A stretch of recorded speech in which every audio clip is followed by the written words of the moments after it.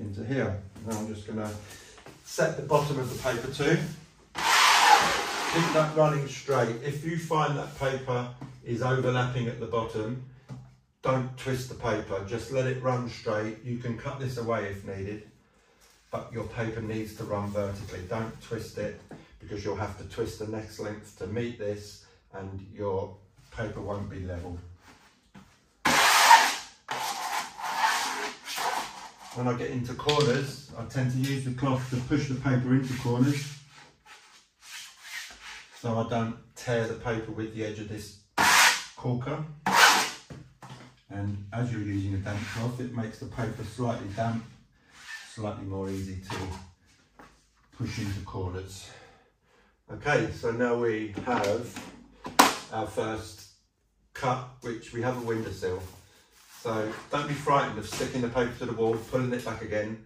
I've sealed this wall, the paste isn't going to dry instantly, it's going to stay wet for quite a long time, stay workable, that's the whole point. If we hadn't have prepared this wall, chances are paper and paste hit it, it starts to dry, you can't pull it up, it starts to stick already, you're losing paste. So this is our windowsill, we need to cut around the sill. So what we do is find where our windowsill is on the wall. I've made a mark with the scissors.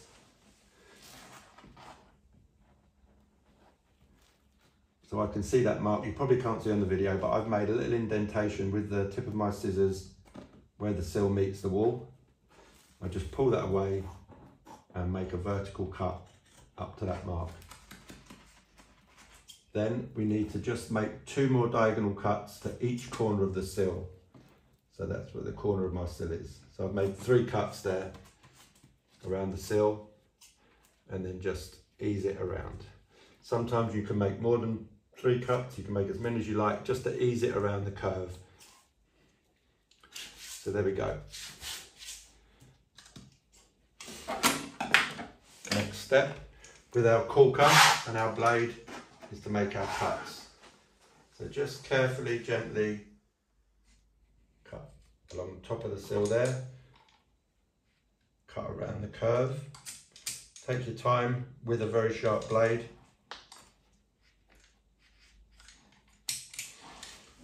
Underneath.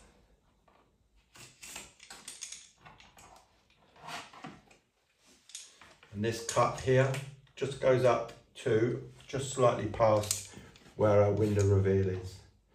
So that will just release the paper here and then back to the top.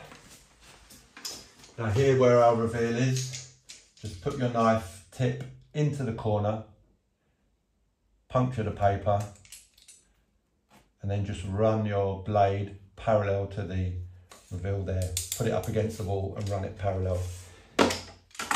Then with your sponge, just push the paper around the corner. You can use a wallpapering brush to do the same thing. Push it round. You've got no problems using the brush as hard as you like, because you're not going to damage the paper. There we go, that's the first step.